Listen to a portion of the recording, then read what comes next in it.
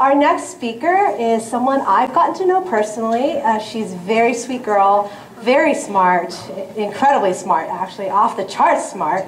She's done some amazing things for the community. And Francis, I've also heard you know Ernestine Fu as well. I've had the absolute honor of getting to know her for the past couple years, and she's been nothing but just amazing to work with, to get to know. She is super inspiring. I cannot wait to have her on stage with me here today. Perfect, I can't wait too. So we are in for a treat. Let's bring up Ernestine Fu.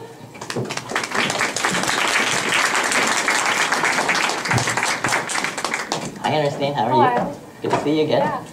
So, all right, so for those of you who don't know, this is Ernestine Fu. And Ernestine, now, have you ever heard of a magazine called Forbes? No, I haven't. No? So who are some people that might be on the cover of Forbes in the past? I'm thinking there might be some people like Francis Kong. Maybe in a different universe in my dreams. Richard Branson might have been there. Jessica Alba, I heard, was there. So was Elon Musk and Jack Ma, Oprah, Bill Gates. Do you recognize who this person is here?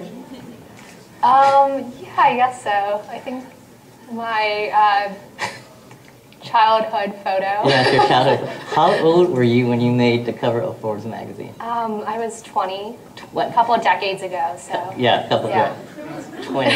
Yeah, I'm not quite sure what I was doing when I was 20, but I was definitely not making the cover of any magazines. So, what happened? How did you make the cover of an internationally powerhouse magazine while you're still in college? To be honest, I was pretty surprised since it was one of the first interviews I ever done with any publication, and they did this in-depth interview in which they were interviewing myself, they were interviewing my professors, my colleagues, partners at the venture capital firm I'm at, just a number, even my high school teachers as well, and then they also ended up doing a photo shoot, but I was in the middle of finals, so I had no idea what was going on, and a couple months later, I walked through the airport and Were you wearing that while you're taking your finals, and then they just took a picture and then made the cover? I was actually, which is why, like, so the funny thing is, in that photo, I was wearing just what college students usually wear, which is like sweatpants, like tank top, and just a plaid shirt over on top, which is why I think they had to cut it, you know. Like Jessica Alba looks great because she's professionally in business wear, or like Richard Branson, but I was in sweatpants, so. You apparently don't need to be touched up. You're already naturally beautiful. That's awesome. That's beautiful. Now, when you were doing this, were you picked the interview because of a project you worked on, or because of a class, or because it was an introduction? How did they pick to interview you? So basically, I started working at a venture capital firm based in San Francisco called Ernestine Partners, where I'm at right now, and was working on my first financing deal just within a few weeks of joining the firm, and ended up closing that deal. And then Forbes was like, oh, this is really incredible that you're able to, one, get into a venture capital firm at an early age, but two, also close a deal so early on. So you were 19 when you did your first financing deal? Yes. Okay. No need for the dramatic pauses. You're like, I can't help this. I'm trying to think when I was being 19, it definitely, I don't think I've even bouncing my own checkbook. So that's amazing. Now, from that point and onward, you've actually accomplished a lot of amazing things as well too. What are some of the things that you do? I guess here's a good question. Walk us through, if there's such a thing, a typical day in your life now.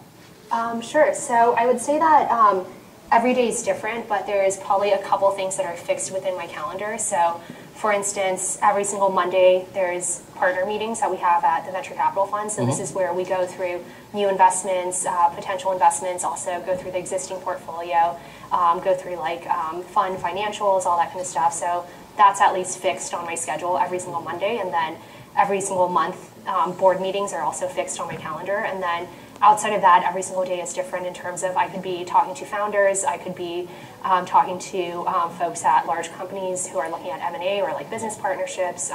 Every single day is different. So, what are some of the projects, or one or two projects, that you've been working on that you found most interesting, that you're most excited about?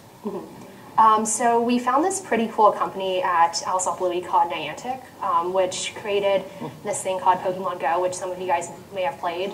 So essentially what was really cool about that was basically The founder and CEO, John Hankey, was someone who we had backed previously. So he founded this company called Keyhole that basically ended up getting acquired by Google and became the basis for Google Earth. And when he was at Google, he decided to create this small project called Niantic Labs within Google. And once he decided to spin that out, we ended up investing in that. And I think it's really taken off. There's a new game coming up, Harry Potter, and some new titles coming up as well. So we've got some excited fans already, probably future investors right there. Oh, yeah. Awesome. And you also, I think Al Sapaloo, you also invested in a pretty cool, small company now called Twitch, I think. So Twitch was also an investment. So Twitch, we were the first investors in that company since Justin Kahn founded this company called Justin TV, which we ended up backing early on. And then one of the spin-offs of Justin TV was Twitch. So we ended up being the first investors in that. And one of my partners sat on the board of Twitch and ended up seeing that ride out to exit, getting acquired by Amazon for a little less than $1 billion. A little less than $1 billion. All right. Not bad. Not bad for a day's work. Now, you have a really busy schedule, obviously. I'd like to ask, what are some things that you actually do for fun? What do I do for fun? Oh, okay. Am I supposed to list these things? Okay. We can go through some of Well, I didn't expect anyone to be collecting my hobbies in a collage form. Anything in the internet is public. But, obviously, I've been involved with the Asian American community in San Francisco, so have been a supporter of the Miss Asian Global Pageant, as well as a couple other initiatives within San Francisco. Skydiving is something I've done every now and then.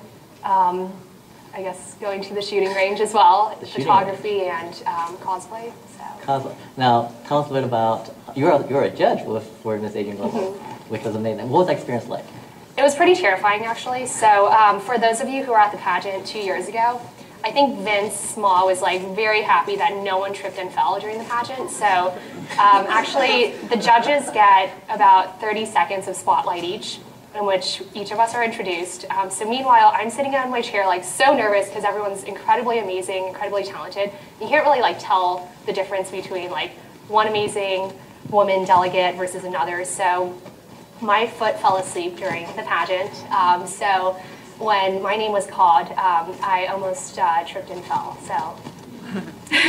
You were very graceful. I remember this. So well done. But it was definitely a very difficult role to play. Yeah, thank you for being part of that. That was a very, very difficult night, but you were amazing. Thanks for helping us pick our queen that night. And now, how did you get started in shooting, the gun range here? So basically started shooting a couple years ago. So part of the partnership and the background Al Sapaloo Partners is that a number of our partners do have a government background. So, for example, one of our partners was formerly deputy director of the NSA. Another partner founded InQtel, which is the CIA's venture capital fund, and we have a couple other partners from InQtel. So, as a side hobby, a number of them love going to the shooting range since cybersecurity plus going to the shooting range are obviously tied, maybe.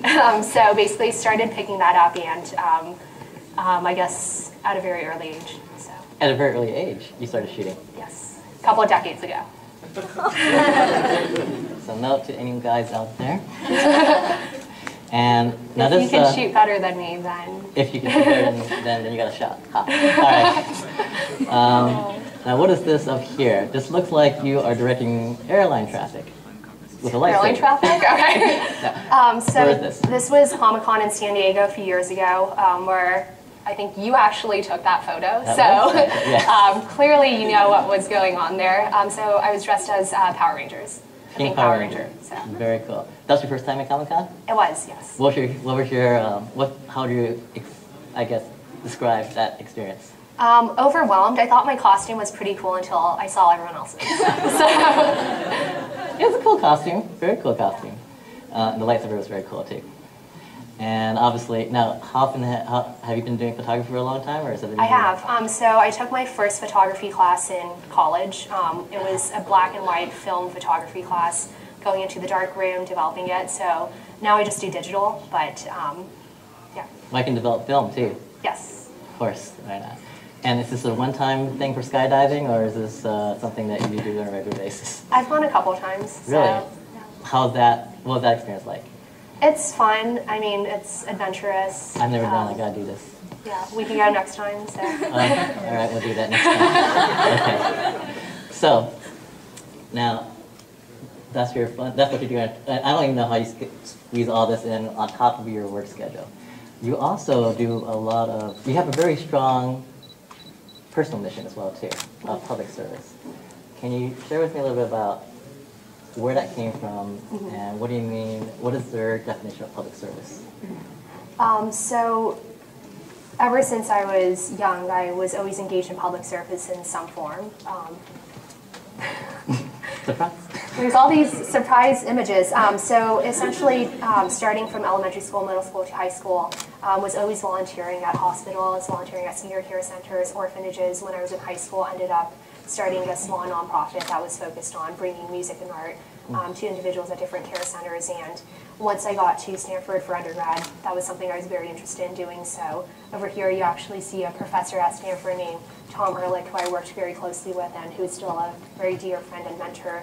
Basically was very interested in looking at how do people engage in public service and how should people engage in public service, whether that's full-time career-wise or part-time, whether it's just a couple hours every weekend. So we ended up publishing a book on public service, and also even going into venture capital, I really thought that I was signing up for a job which involved work with government and a number of people who previously worked in government and didn't know what VC was at all, and was very surprised when it was drastically different from what I expected, but still a lot of fun.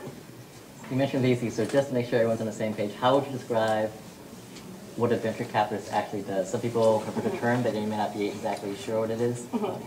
Yeah, so I think that's a great question, since when I first started out in venture capital, I thought it was just you have millions of dollars sitting in a bank account and you just start distributing money to aspiring founders. So basically, like the very first day that I started at my job, we had these partner meetings. So I walked into the partner meeting with a list of 20 companies that I thought we should give millions of dollars to. And every single one of them was shot down because I quickly realized that venture capital also involves a due diligence process and just a little bit more thought beyond just your college buddy wanting to start a company and a VC just giving you money. So basically, at the end of the day, what a venture capitalist does is we basically give money to a startup in exchange for equity and control of some kind. So at the end of the day, like we're able to help grow the company and also win when the founder also succeeds. What do you love most about being a venture capitalist?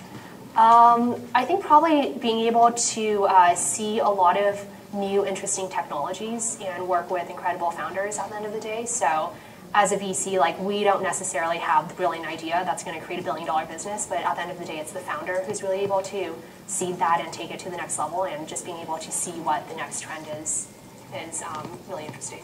So when you're looking at these companies as a venture capitalist, what are one or two things that are core and key that you look for in your recipe for success? Yeah, I would say generally probably like three things. So one, who's the team behind the company? Just because at the end of the day, ideas are cheap. So any company, any founder, oftentimes will get pitched the exact same consumer idea, the exact same like enterprise idea. But at the end of the day, it's really the team behind it who can execute on that. So who is the founder? Who's the founding team? That's absolutely critical. Two, in terms of what's the product and the technology and how is it unique and different in the market. So is there core IP around it?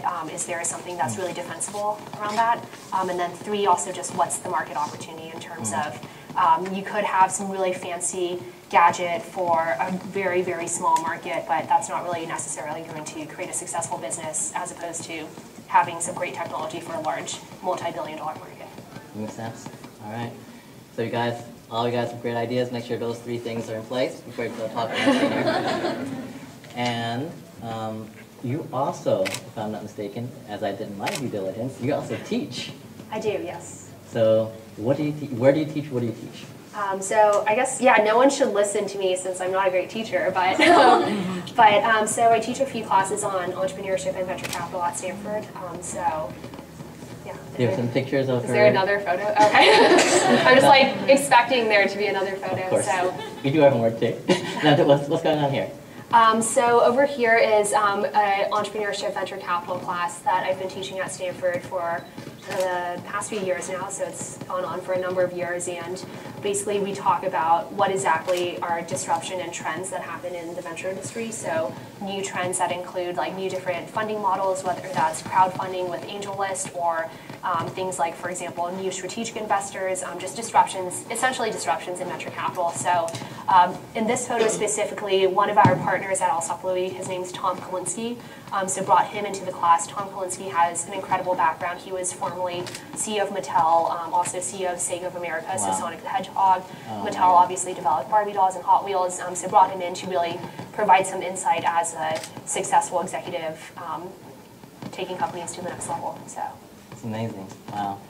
And I also want to talk a little bit about, you have a very strong sense of philanthropy, right? Mm-hmm. What is your definition of philanthropy, and how do you go about to practice it as part of your daily philosophy? Mm-hmm. Yeah, I think the way I think about philanthropy, I think that definition has also changed over time in terms of initially people think philanthropy is just someone who's able to give away lots of money, or even if you think about public service, traditionally that's been I'm working in government or I'm in the military, and very traditional forms of public service, and I think a lot of that's changed over time in terms of being able to volunteer, for example, like volunteer for your local community, or for instance, volunteer internationally, or even just spend a few hours every weekend helping and supporting other individuals. I think that's important. Fantastic.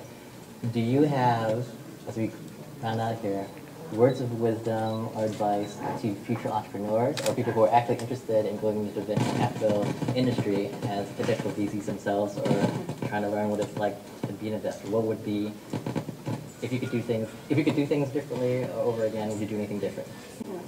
I think probably the most important thing is who you work with is incredibly important. So even when I started out in venture capital, I had absolutely no idea what VC was. I didn't know any of the venture capital funds and their names, but ended up at Alsop Louis because I really liked the individuals who were there, and didn't talk to any other venture fund, and it was more just, rather than an interest in joining a specific fund or joining a specific company or getting into venture capital, it's really about who at the end of the day you work with, and really enjoyed the team at Alsop Louis. So.